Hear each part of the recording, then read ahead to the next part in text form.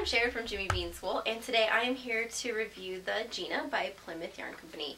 This yarn is very similar. The first thing it reminded me of is the Noro yarn, the way that the colors change and the fact that it's 100% wool, which is nice. There's a couple different brands out there with this really nice color illustration, but they're not all 100% wool. So if you're looking for something that's 100% wool, this is a really great choice. They have some really neat colors. I particularly like the name. There's a girl that works here named Gina, so it kind of reminds me of her a little bit. It's a worsted weight yarn. It is not machine washable, so keep that in mind.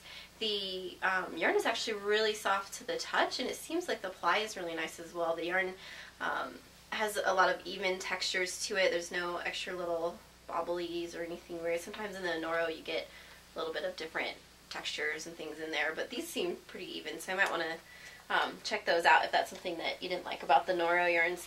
These ones, there's a really cool little pastel one, there's some really bright pink and purple ones.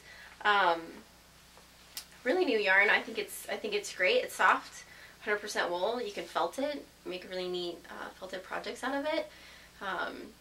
50 gram skeins, worsted weight, with 109 yards, so pretty great deal. Again, that's the Gina yarn, and I'm Sharon from Jimmy Bean's Wool.